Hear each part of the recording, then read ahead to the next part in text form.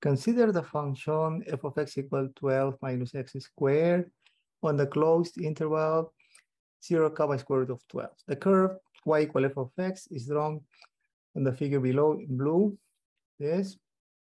A point x comma y is on the curve. This is an arbitrary point on the curve.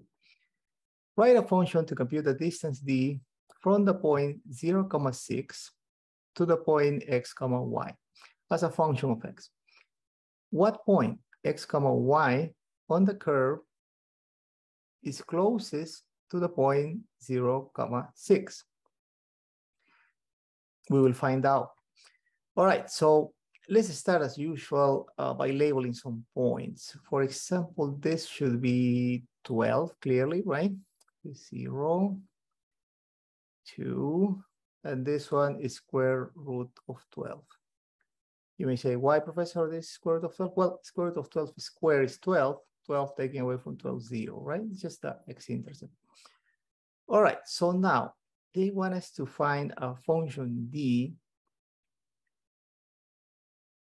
which is going to be the distance between this base point and this arbitrary point, right? So now, using our distance formula then, that should be equal to difference of first coordinates, x minus 0 square, plus difference of second coordinates, y minus 6 square. Great. Now, simplifying, now hard to see that this becomes x squared plus y minus 6 squared. Great. Now, they want this function to be written only in terms of x. Not a problem because we have y. Y is equal to 12 minus x squared, right? Y in terms of x. So let's just substitute for y, 12 minus x squared, and the rest stays the same. So this is this, d equal square root of x squared plus 12 minus 6 is just 6 minus x squared, and all this is squared. Done. D is written out as a function only in terms of x.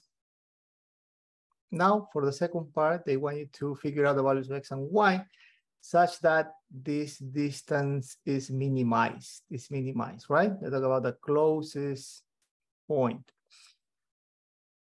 on the curve to this base point. Okay, so this is then optimization problem where the goal is to minimize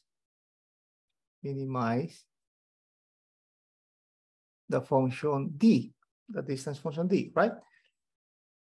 But notice that this is equivalent to minimize this polynomial function, right? So I'm going to write here, which is equivalent to minimize is this x squared plus 6 minus x squared, right? And you may say, why, Professor, is that true? Well, the square root function is such a nice function. It's strictly increasing, right? So it basically will preserve the order, right? The maximality, the minimality will be preserved. So don't worry about this square root function. Just work with this for simplicity. Now, if you would like to include the square root, you could. Using the chain rule still, you can take the derivative, say equal to 0, you will be fine. But I'm just taking a little shortcut here. All right. To minimize this, I have to take the derivative of this function with respect to x and set it equal to 0, right? And solve for x, Derivative of x squared is just 2x. Derivative of this guy using the chain rule is going to be twice 6 minus x squared times the derivative of the inside function, which is going to be just negative 2x, right? All that equal to 0. Now, solve this any way you want, right? I'm going to use just factorization here.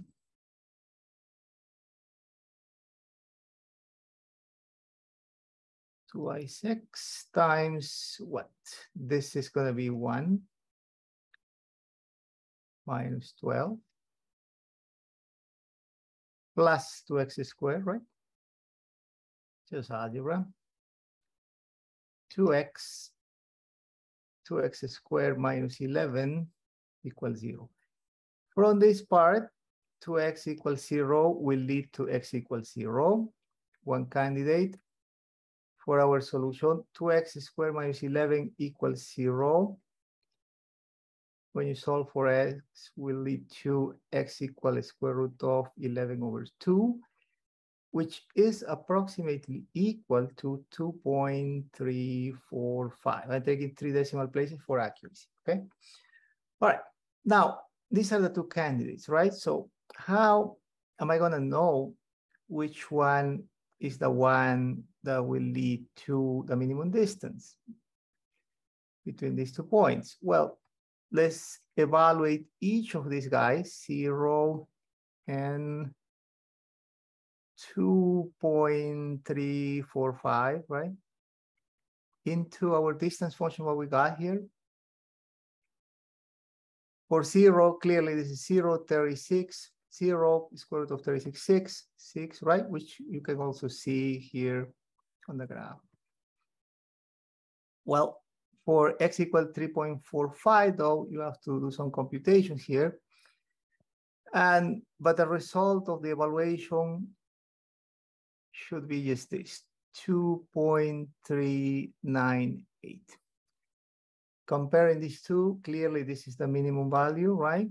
Which means that then, as a conclusion, when x is equal to 2.345 and y equal to, notice if I have x, I can have y, right? For x equal to 2.345, y will be equal to this. 12 minus, I just got to substitute the value of x. Let me do it in exact form, squared, right? So 12 minus 11 over 2, 24 minus 11, 13 over 2, this 6.5, right? 6.5, very good, 6.5. There you go. So conclusion, when x is equal to 2.345 and y is equal to 6.5, this distance will be minimized, right? Okay, I hope this video will help you. If you like it, please subscribe, share it with your friends. More videos coming up. Thank you.